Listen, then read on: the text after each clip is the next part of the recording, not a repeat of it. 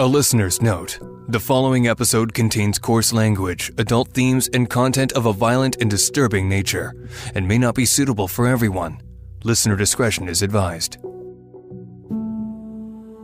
Take a minute to think about those closest to you. What qualities do they have in common, and what do you look for in those people? For me, some of the most important traits are honesty and integrity.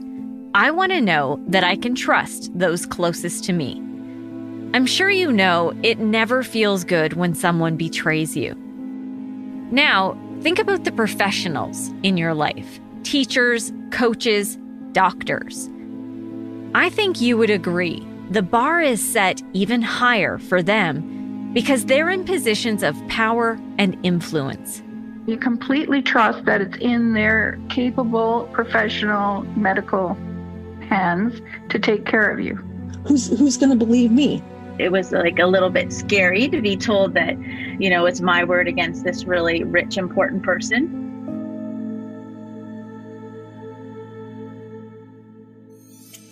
I'm Nancy Hixt, a crime reporter for Global News. Today, on Crime Beat, a case of betrayal, a breach of trust by a person of authority, a physician. This is a story of violated care.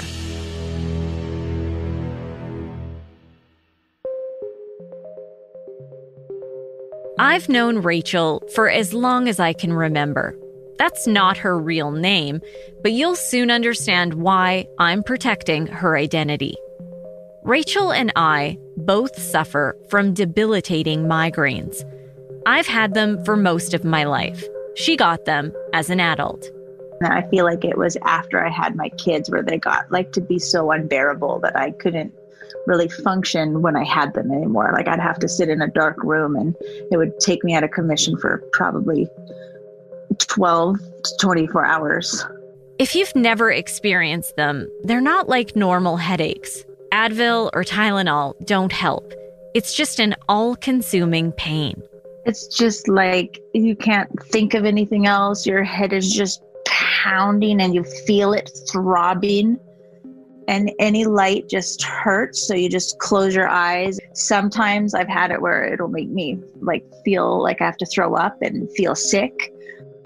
My headaches were just becoming like they just affected my daily life. I started having to miss work because, I just couldn't function.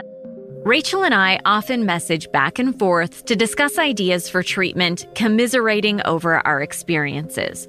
We've both tried pretty much everything to find some relief, from natural remedies like peppermint oil to painkillers. At times, they work, but the migraines haven't stopped.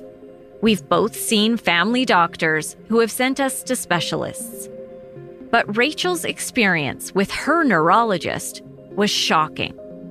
Not only did she suffer from incapacitating pain, but for many years, she suffered in silence after an incident with someone who was entrusted with her treatment. One of my really good friends from high school has her daughter in gymnastics, and she had posted something on Facebook about this gymnast doctor and how she hopes he rots in hell or something like that, she said. And I was like, I just commented on it. And I said, what do you mean? Who's this doctor? And she goes, oh, you haven't heard about the Larry Nassar case? And I said, no. And then she sent me an article, she Facebooked me an article. And literally, as I was reading the article, I stopped and I said to myself, why didn't these girls come forward? If they would have come forward, less people would have been abused by him. And as those thoughts were just leaking out of my sad little brain, it just hit me like a ton of bricks that, you have been in a similar situation and you were 30 years old and you didn't say anything. So, don't judge these girls because you should have known better. And then I was just standing there shocked that it's, that memory came back to me and I wasn't really sure what to do with it. I felt ashamed for feeling judgmental of those girls. Well, actually, what I did next is I sent you an email and I told you what happened. And I just asked for your advice as to who I should talk to. And you said that if it happened to me, it probably happened to other people and that I should talk to the police. At that point, Rachel needed to dig up some dates and background on the neurologist she went to. It had been a decade since that traumatic appointment, and she all but blocked it from her mind. I got his name, and I sat down at my computer, and I Googled him. And the first thing, I think it was the first thing that came up was the Rate MD site, where I guess you can go rate a doctor. And his name was there, and I just clicked on it, and he had like 0 stars or something, like super poor rating. I just had chills go down my spine because I was like, oh my goodness, there are other people. He isn't normal. I was right. And that's when I reconnected with you, and you helped me find someone to go and speak with. I went through those posts on Rate MD as well. One reviewer said she saw this doctor in 1987 and wrote she had been suffering from a headache for more than a year. He made me take my clothes and bra off unnecessarily.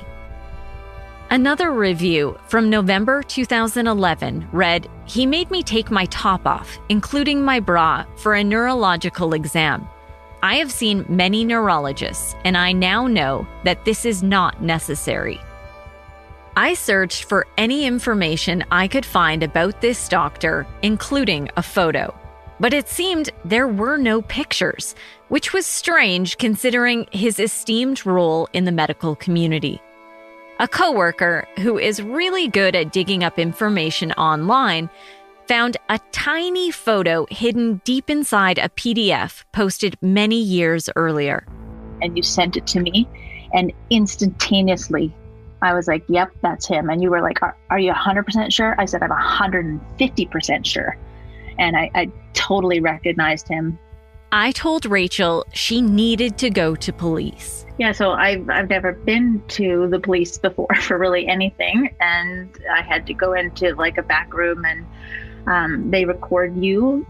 And so they ask you certain questions, and, it's a little bit tough because you're sitting in there with this strange man, telling him a story about another strange man. And so it's a little bit uncomfortable that way, but he was kind, and the officer was kind, and was patient and asked me the questions. And then he said at the end of the interview, we'll shut it off and we'll go into another room and just finish up with the details.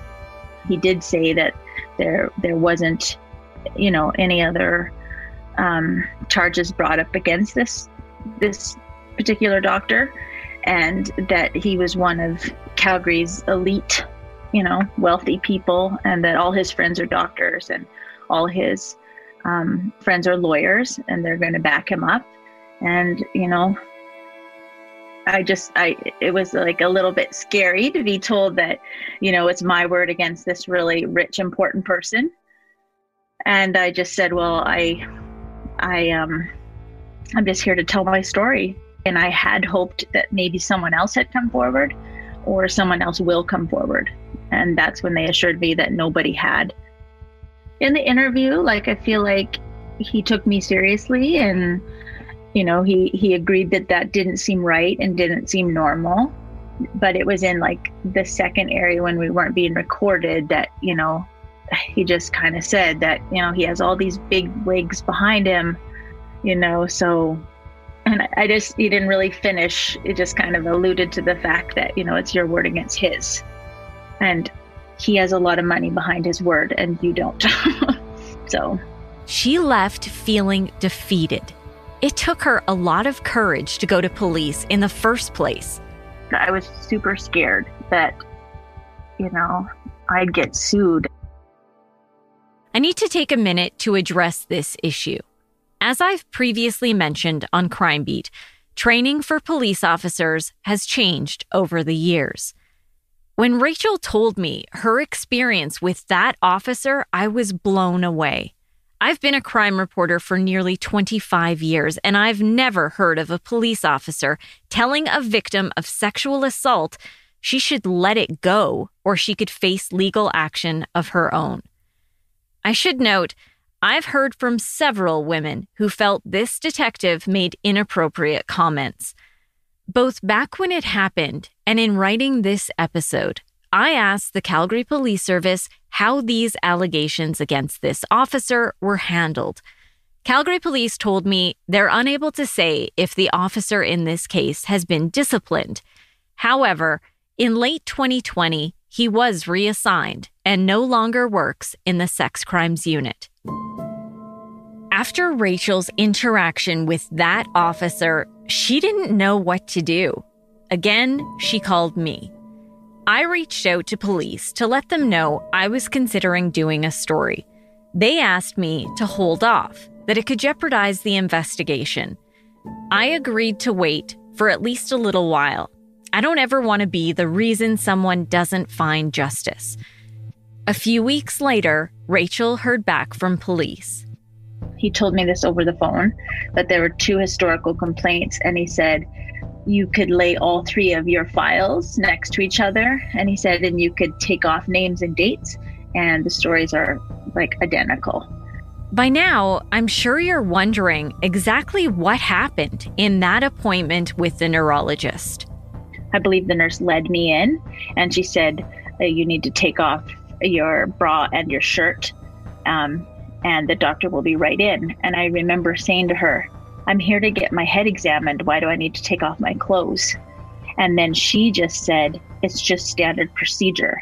And that's when I started breathing sort of panicky. And I started telling myself, you're overreacting like you always do. He's a doctor, he's here. And I remember thinking all through in my head, I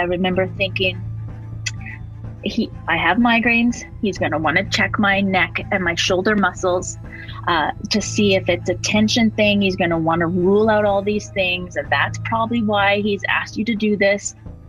I reached out to CARNA, the College and Association of Nurses of Alberta, to see if there were any complaints filed against the nurses in this case. They couldn't confirm if there were.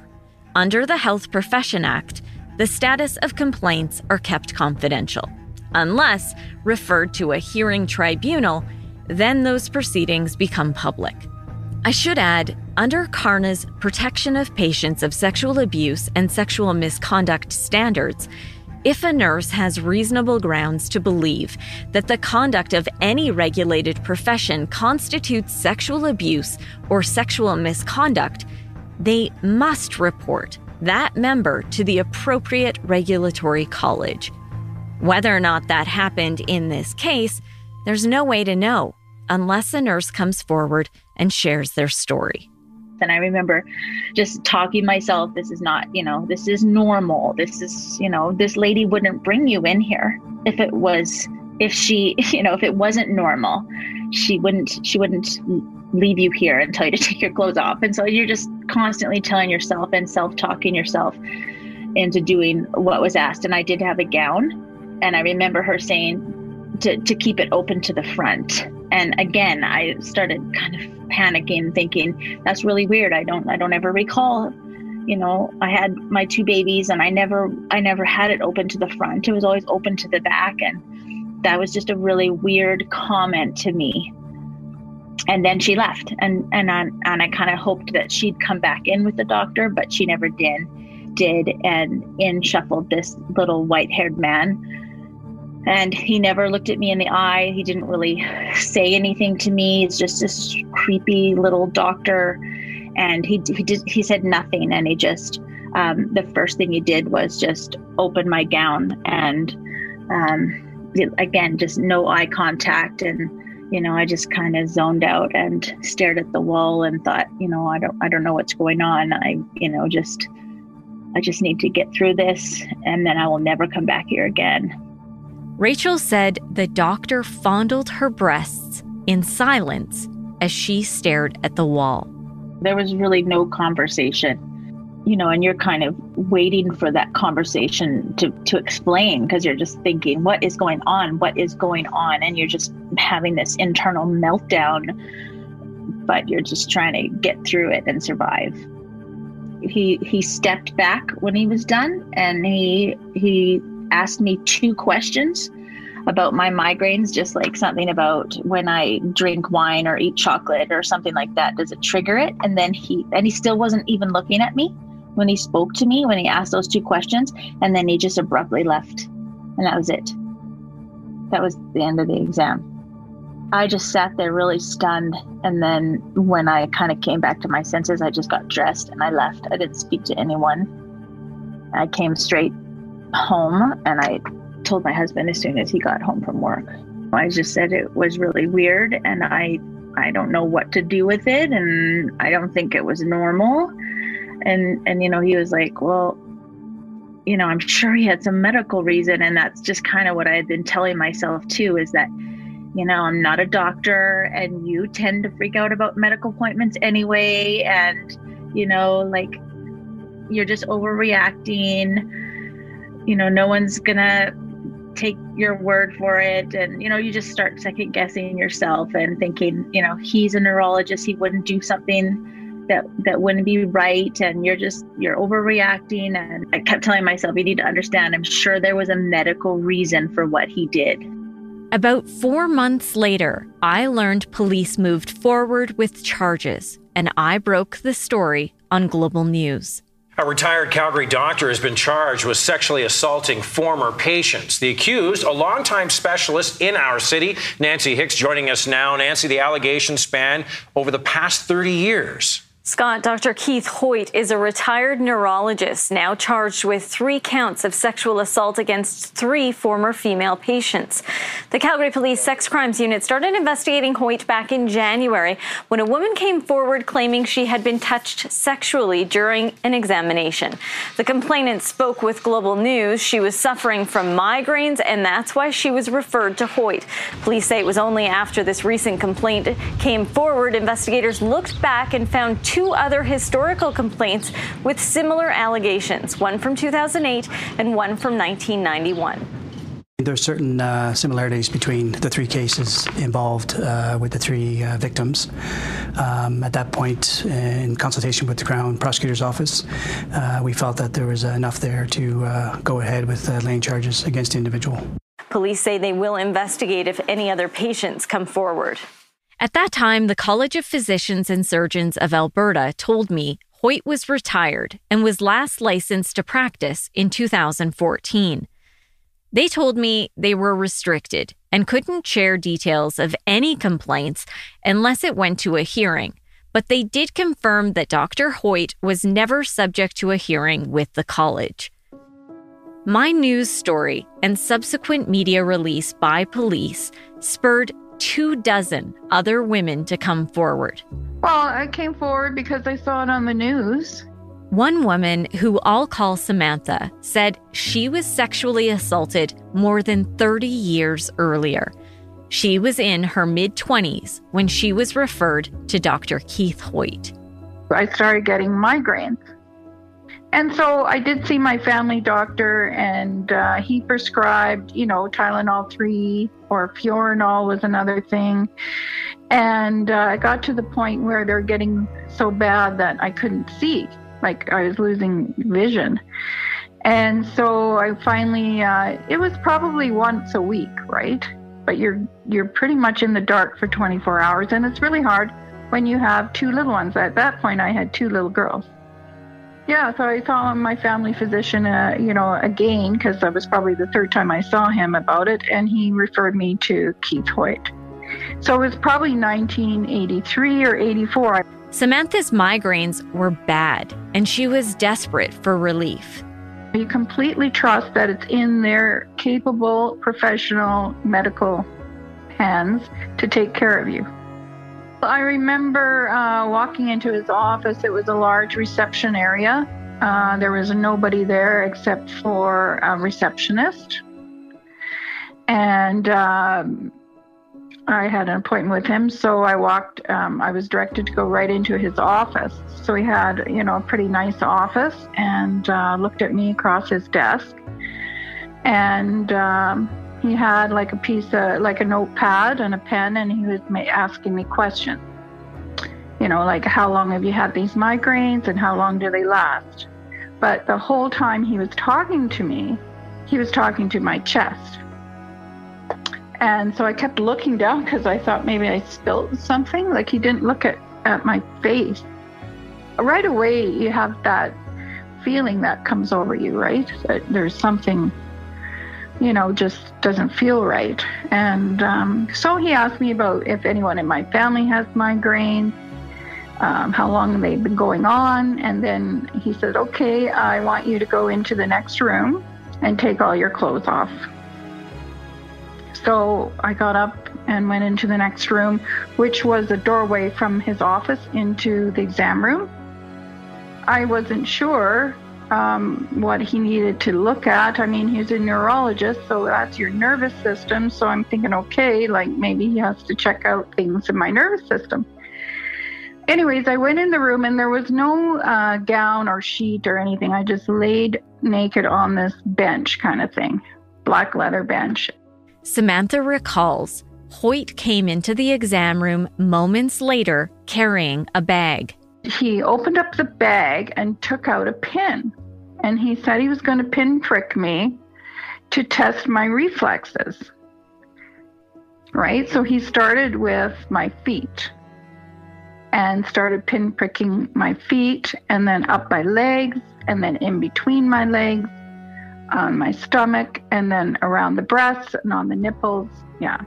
The whole time I was just kind of frozen in fear, I think, and in shock, really. It was intimate. So to me, it was a sexual thing because it was so intimate. But then a lot of times, we're raised to be, it's okay to be naked with the doctor.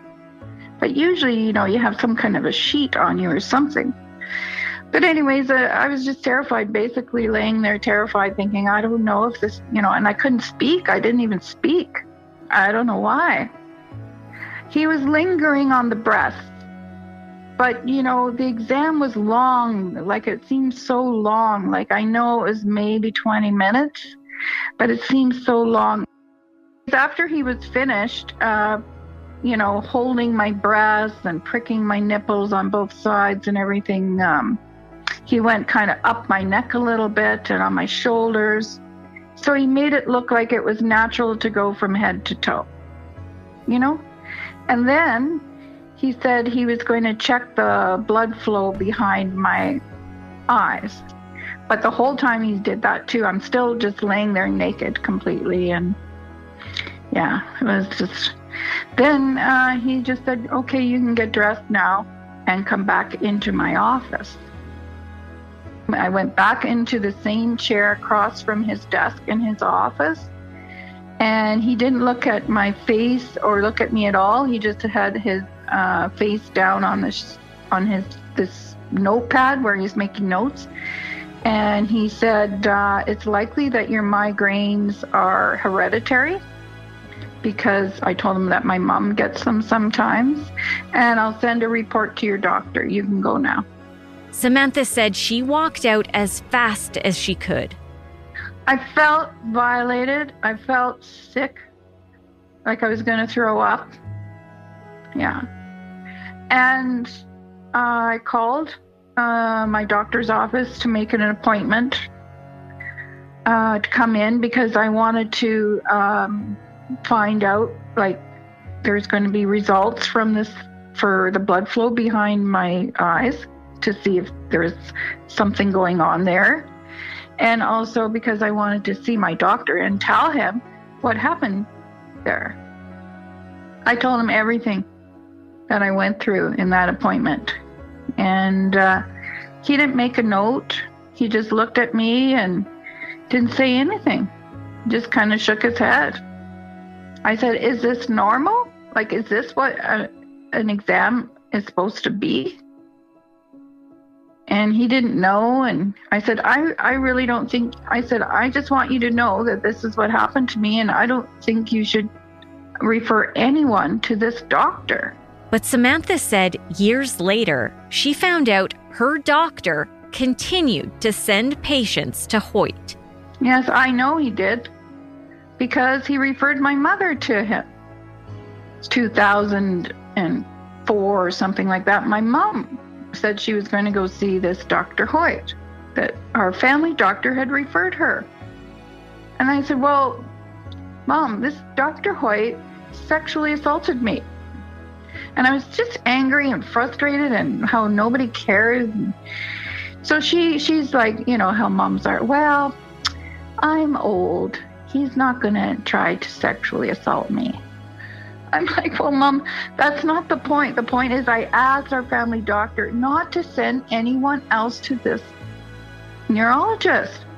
And, you know, he should be reporting him. Isn't he mandated to report this? Like, she went to see him and she said he never touched her in any inappropriate way. So it's like nobody believes you, you know? They look at you like, well, you didn't touch me like that. Like, I don't know what you're talking about. Again, I reached out to the College of Physicians and Surgeons of Alberta to ask if there was any disciplinary action against doctors who continued to refer patients to Hoyte after they were made aware of the allegations against him. They said the CPSA doesn't have any records of physicians who would have been held accountable for not reporting Dr. Hoyte. I should note the Act to Protect Patients came into legislation in Alberta on April 1st, 2019. It mandates all physicians report any sexual abuse or misconduct between a physician and a patient. Meanwhile, as the investigation into Hoyte continued, another woman, who I'll call Amy, also came forward after seeing my story pop up on Facebook. So I clicked on it and I ended up reading the article. So it was an online article posted through Global News. But I remember thinking to myself, serves you right, you SOB. I was kind of shocked because obviously, because then I don't know. I remember thinking, oh, okay, so it wasn't just me. You know, I didn't imagine it. It wasn't just me. He's been pulling this crap on other women. I read at the bottom, you know, if you've been a victim or if you know somebody who has, please contact or encourage them to contact the Calgary Police Service. And I was at work when I saw that. I was sitting in my office. I closed my door and I was on the phone to CPS before I could even think twice about it. I thought, you know what, that's it. I'm doing this. Amy's assault also happened decades ago, in the early 90s. She was sent to Dr. Keith Hoyte following a car crash. So we were at a green light and the car in front of us wanted to turn left. So we were sitting behind that car waiting for it to clear the intersection. And we heard a screech and all of a sudden we got hit from behind. I had a herniated disc in my lower back at L5S1, in addition to severe whiplash. I mean, you know, the GP figured out I had whiplash. I had severe vertigo. I had severe balance issues. I would be lying in bed and I would literally be grasping the fitted sheet and or the mattress because I felt like I was moving so hard and so fast that I thought the bed was trying to tip me out onto the floor. So I had a lot of really severe injuries from that car accident. Like, I was literally a mess from the base of my skull right down to my tailbone as far as the injuries go, but the pain went right down to my toes. Amy said she'll never forget what happened the day she went to see Dr. Hoyte. I had the gown on with the opening to the back because, of course, you know, that's where my injuries were, at the back of the neck, between the shoulder blades and the lower back, just above the tailbone, right? So I remember I was sitting on the exam table and I remember the doctor coming in. And I remember he had a file in his hand, really didn't say much of anything. Like I you know, kind of remember thinking to myself, well, this guy doesn't really talk much, does he? So I know he looked through the file. I know he put the file down at some point. I know that there was no nurse in the room. Back then, it was not a common practice And, being a young, rather shy, kind of introverted, a little bit, definitely very naive, it wouldn't have occurred to me when you go see a neurologist to ask to have a nurse present in the room. So, I didn't ask for anybody else to be in there.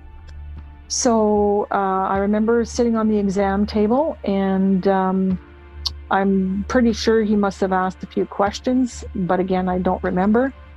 What I do remember is that he took that gown, he took it down off my shoulders and basically, kind of dropped it to my waist, into my lap.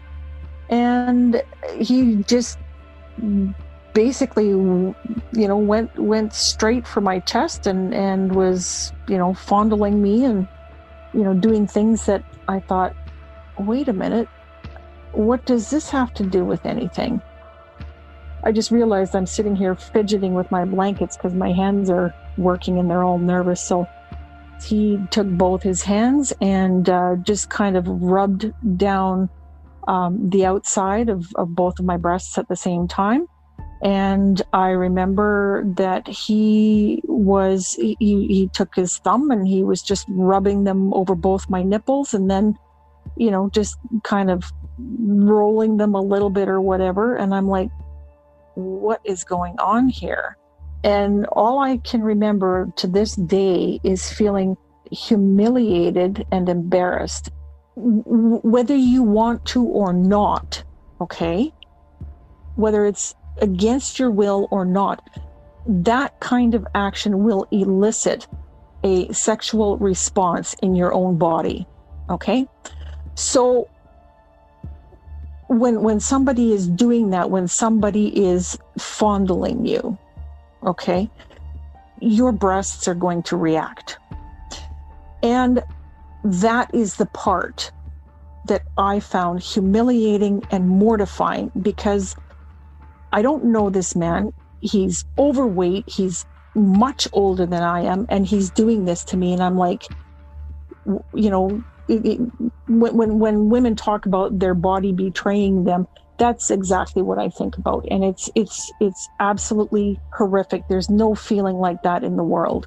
The next thing Amy remembers is getting dressed and leaving. She never went back. So what exactly was this? Like, how do you process this? And I guess I kind of ignored it and put it away because I had no answers. I didn't know what to do. I mean, at that time, you didn't necessarily talk about these. Well, I didn't talk about these things. I didn't know at that time what constituted a sexual assault. For nearly 30 years, there was one thought that replayed in her mind whenever she considered telling someone about Hoyte's abuse. Who's going to believe me? When Amy finally went to police, she said she was shocked by one interaction with an investigator. When I was going through my statement and describing to him again what had happened to me, he was, obviously I'm assuming he was taking notes, and then his flippant, in my opinion, comment was, "Oh, okay, so it was just another boob grab." And I'm thinking now, looking back on it, he was probably, I don't know, maybe he was a little disappointed that there wasn't more to it.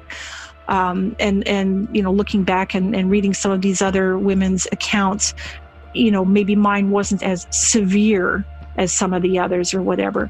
But at the same time, I was thinking, you jerk, how dare you trivialize what happened to me? What do you mean, just another boob grab? You can't minimize, you can't totally invalidate what happened to me by making that uninformed, uneducated, flippant, disrespectful comment. And I remember being shocked because I'm thinking, but in this day and age, and you're working a sex assault case, why would you say something like that to a victim? It is extremely insensitive, if nothing else. And to me, it's completely uneducated. Things were different back then. The collective awareness about the incorrectness, the damage of, a sexual assault. It's not the same as it is now. Mind you, based on the comment that detective made, sometimes I wonder how much progress has been made. Although, the public at large, society, is putting up with less and less of it now. It doesn't mean it doesn't still happen, but there is certainly more awareness of it. And more of us, I hope, feel strengthened and empowered to speak out about this crap and let people know it's not okay. And if you're a cop or you're a judge or you're a doctor and you do this to people or make comments like that to people or trivialize somebody else's pain, guess what? Somebody's going to call you on it. We don't have to be silent anymore.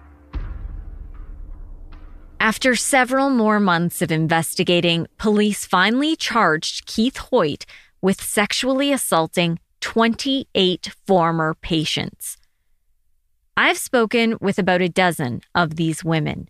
Each of them left their appointments feeling violated, and at the time, many questioned if his neurological exams were legit. To better explain what an appointment with a neurologist should and should not include, I turn to an expert. My name is Neil Hagan. I'm a neurologist with extra training in oncology and also in pain assessment and management. So I've been a general neurologist as well as a cancer neurologist working in a cancer center and a pain doc for about 25 years. 5 years ago, Dr. Hagan stepped down from most of his clinical work.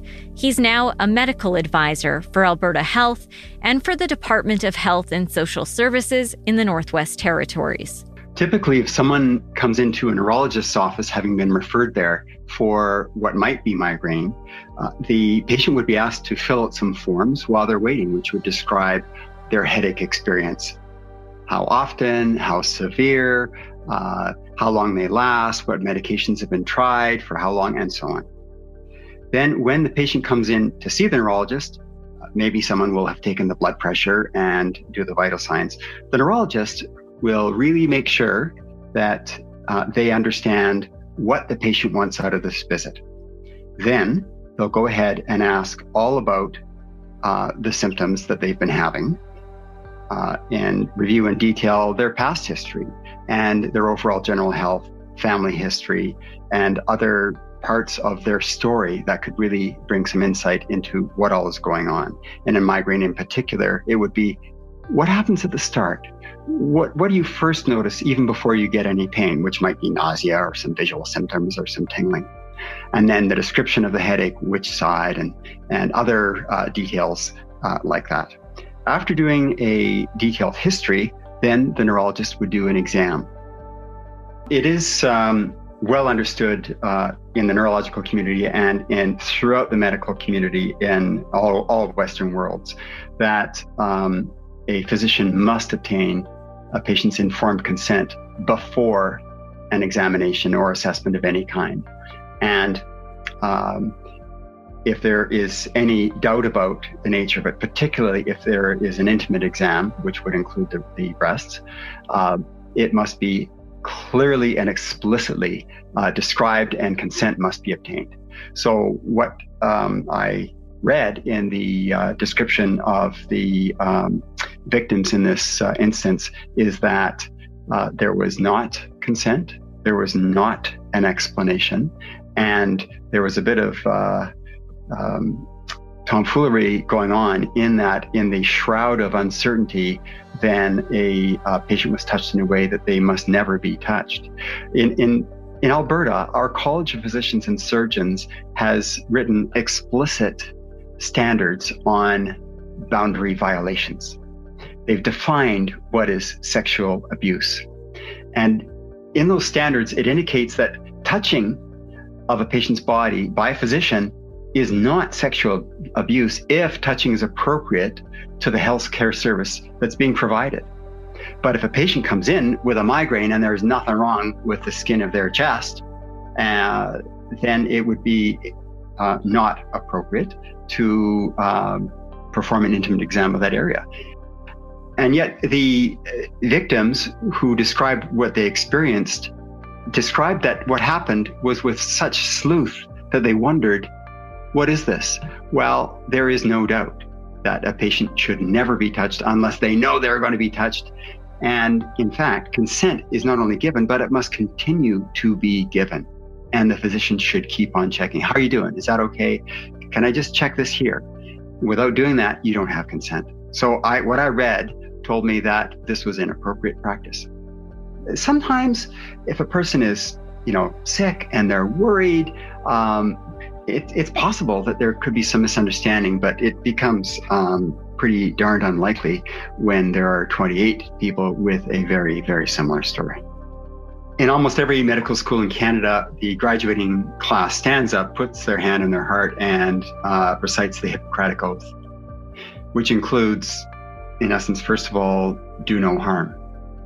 There appears to have been horrible harm, and it's extremely unfortunate.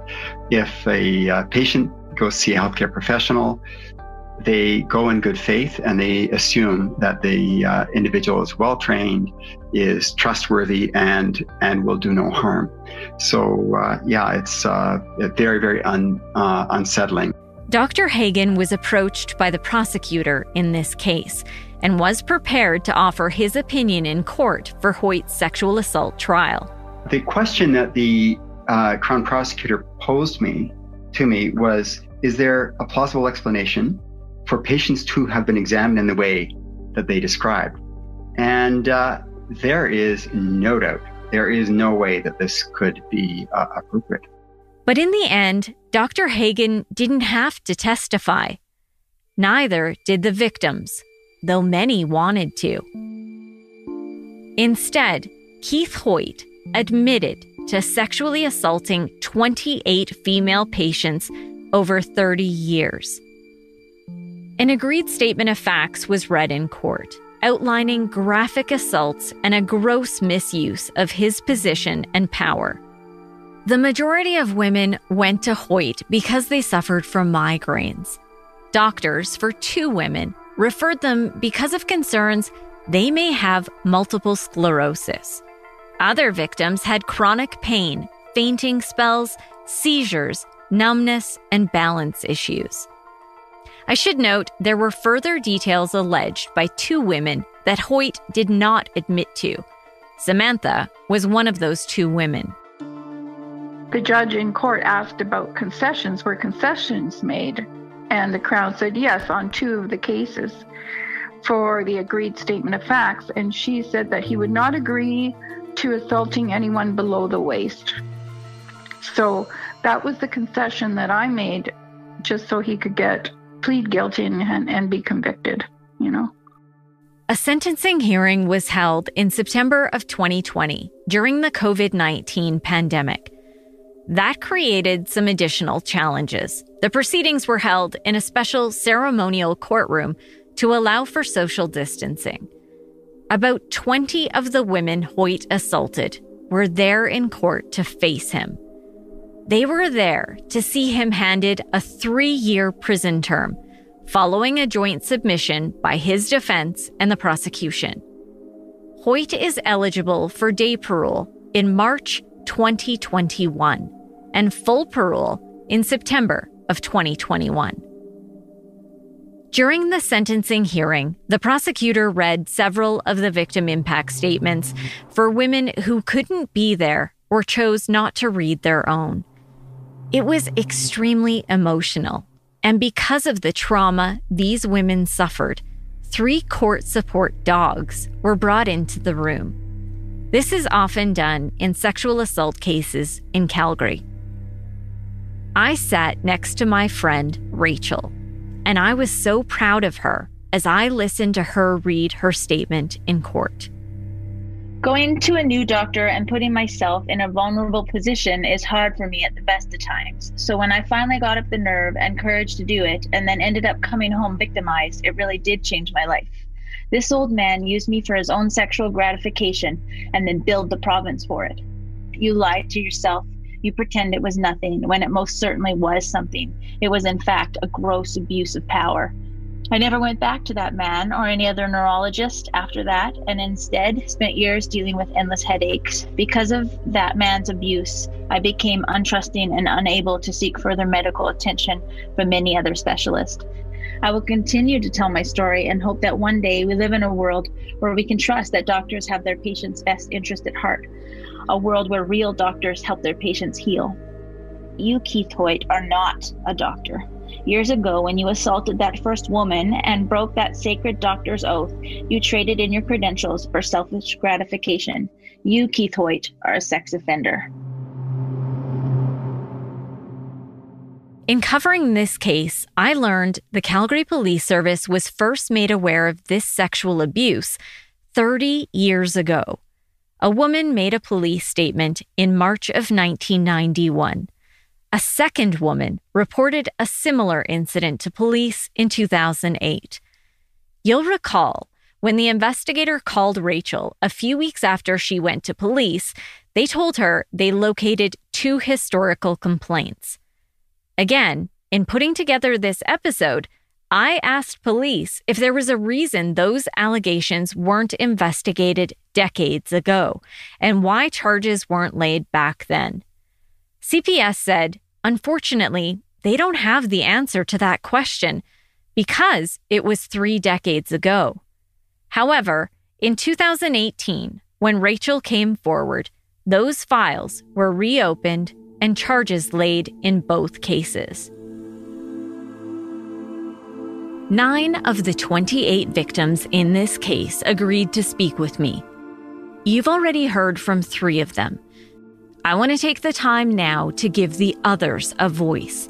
These are excerpts of their victim impact statements that they read for me. My family physician referred me to the defendant as I was experiencing symptoms similar to MS. Knowing I would be seeing a neurologist was both a relief and a cause for further concern. It was in this state of mind that I attended my appointment with the defendant. I was anxious of the diagnosis, but hopeful, trusting in his professional comfort and care. What I met instead was a cold, robotic predator with glazed eyes and cold hands. In a moment, I went from protected patient to a mound of flesh. As the defendant assaulted me, I felt the blood drain from me, detaching as though I was watching it happen to someone else. I was invisible and hollow. What followed was wave upon wave of disbelief, shock, and self-doubt. Asking myself, did that just happen? You must be confused. He's a doctor after all. But I wasn't confused. I was sickened by his actions, his arrogance, his cruelty. I felt angry, disgusted, yet powerless. And so I find myself here today attempting to summarize how the defendant's actions have affected me. I am ambivalent, grateful for the opportunity, resentful that there is a need for it. On September 26, 2013, I was humiliated and degraded while attending his clinic. I went there trusting that someone was going to help me in finding a diagnosis for my numbness and tingling in my lower body, and all this doctor wanted to do was fondle my breasts and poke them with a pin. After that day, I felt violated, angry, upset, and very down on myself that I was put in that kind of situation. Since then, I have been diagnosed with anxiety, which I never even had a slight problem with before. Thanks for that. I have delayed writing this victim impact statement because it's very hard to bring up these sad and depressing emotions even after 7 years. What you did was despicable, insulting, and made me feel like a small, worthless human that was only there for your personal satisfaction. The physical effects of what he did to me that day have had lasting effects that I continue to struggle with. I am now very uncomfortable when people get close to me or try to touch me. The psychological effects for me are far worse. It does not matter where I am or what I am doing. Something will trigger my brain, and the best way I can describe to you what happens is a video turns on in my head. And I go through every second of that morning, from the time I arrive for my appointment to the time I leave and sit in my car in the parking lot. Every little detail is highlighted, from the chairs in the waiting room to the pictures on the walls, to the layout of the areas. And yes, everything Dr. Hoyte did to me replays in slow motion. The horrific feelings I experienced that day return. I relive that day over and over. I no longer have trust in medical professionals. I am extremely uncomfortable and resistant to having any type of examinations. I am on guard all the time. The feeling of being vulnerable never goes away. Simply put, we are here because he got caught, not because there is any remorse for his actions. I believe he intentionally misused his position in a respected professional capacity for personal gratification without any regard for those he hurt. And the fact that he benefited personally and financially while doing this is disgraceful to me. During and after the assault, I felt completely humiliated, degraded, violated, and then devastated. I felt physically ill and in a state of shock. I was shaking uncontrollably, even experiencing great difficulty keeping hold of the steering wheel while trying to drive myself to the safety of my home. I felt totally helpless and taken advantage of by someone who was in a position of authority. I will forever feel let down and disappointed by a medical expert whom I needed to fix my excruciating back pain and do no harm. I will try to move on with my life, hoping that time will heal the wounds within me, as this is something that I know must be done in order to regain my inner peace. I look forward to someday being able to rid myself of this crippling anxiety that I frequently endure. For about 3 decades, I have had Dr. Hoyte's business card sitting in the top drawer of my bedside table, unable to throw it away because I knew what I had been through was wrong. I kept it so that I would never forget his name, never forget what he had done. When I heard on the news that Dr. Hoyte had been charged with sexual assault, I fell to the floor and sobbed. My internal battle was over. I knew I was right. I was indeed sexually assaulted. When I saw a picture of his face, it all came back to me. I could remember his warm breath on my neck, and I was disgusted. I knew he took advantage of his position and my innocence. I will burst into tears and must explain to people why. My tears are for the struggle I have been through and the realization of the healing I need. It will take time for me to move on, but move on I will, knowing that Dr. Hoyte cannot abuse another patient again. I can move on knowing that there are good doctors and some bad doctors. I have decided to no longer call Dr. Hoyte a doctor, as he does not fit the definition of a true doctor to me. In your impenetrable office, you exposed me. You didn't care how I slouched away from your touch, my shoulders hunching in an effort to hide my bare vulnerability. You poked and prodded, felt and enjoyed. I tried to cover my nakedness with my feeble gown. You grunted in anger and exposed me again. In fear, I froze, while you enjoyed. Did you notice my distress? Of course not. This was never about me. It was about you, what you wanted and desired, what you knew you could do. Again, I covered myself with my paper-thin gown. Again, you angrily bared me with an exasperated grunt, believing you had every right. I felt small, foolish, and embarrassed, a piece of meat used for your disgusting desire. You caused this helplessness.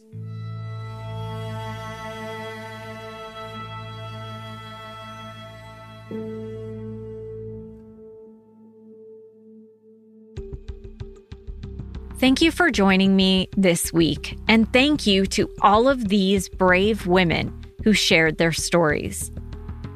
Crime Beat is written and produced by me, Nancy Hixt, with producer Dila Velasquez. Audio editing and sound design is by Rob Johnston. Special thanks to photographer-editor Danny Lantella for his work on this episode. And thanks to Chris Bassett, the acting VP of National and Network News for Global News.